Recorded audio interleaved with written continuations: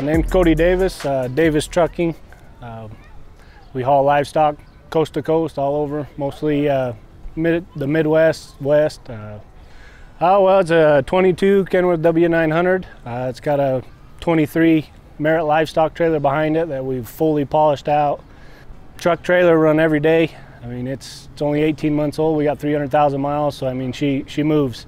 So she cleans up good, but it's a work truck first. So we got tons of custom stuff on it: custom bumper, custom deck plates, custom interior. I mean, we've really put the works to it, and it kind of shows. So when I ordered it, it's pretty much like it's set up, pusher axle, all that. The color, we ordered it that way.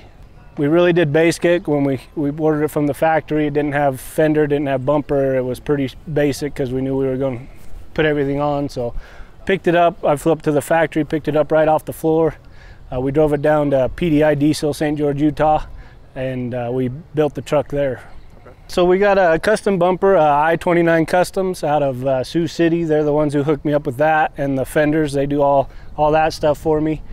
The custom grill, we had a SH tube. They made that for us. Got 12 gauge visor, chops on there, 12 gauge lift bumper. Interior, that's a 2Bs mostly, with a little bit of other stuff that I found and put on there.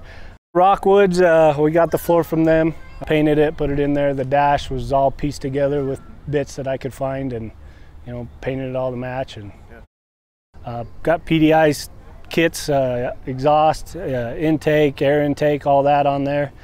All my polishing and all that's done by Express Pressure Wash out of Napa, Idaho. They're the ones who polished this trailer out for me. You guys did a bomb job.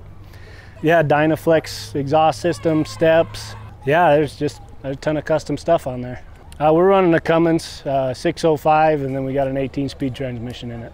We probably had 2 months. We were putting it together, making it right, and then we've added on here and there after that too.